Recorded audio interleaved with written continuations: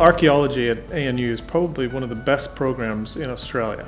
We've got a department full of really well-recognized academics who are top of the field, and there's just heaps of opportunities to explore different aspects of archaeology. So it's a really diverse program, very flexible program with lots of opportunities.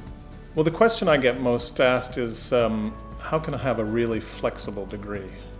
So my response to students is we've got great options for a flexible degree at the ANU studying archaeology.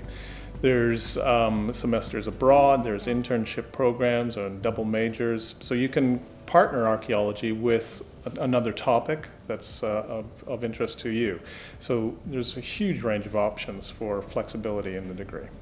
I was really honored to receive the Vice Chancellor's Award for Public Outreach and Policy in 2015. And that was awarded on the basis of our work in Cambodia with Heritage Watch. And the most recent project that we're doing is called Heritage for Kids, which sees us bringing heritage education into Cambodian schools, so we get children at a really early age to understand the importance and value of their cultural heritage. So this is a pilot project that we're hoping that will expand into a nationwide project in Cambodia.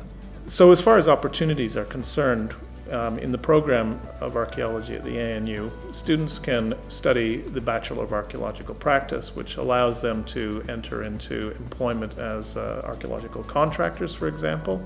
And there's lots of opportunities in Australia and abroad, but also across the heritage industry, so they can do consultancy work in museums or other industries in the heritage suite. Well, I think students when they're preparing for a degree in archaeology, I always recommend they watch Indiana Jones and then forget everything they saw in that movie. So archaeology is completely the antithesis of what people or the public usually think about it. It's a very meticulous and research-oriented discipline. It takes a lot of hard work and a lot of hours in the laboratory and behind a computer. And of course, there's an exciting aspect of the field work, but it really isn't what you see in the movies.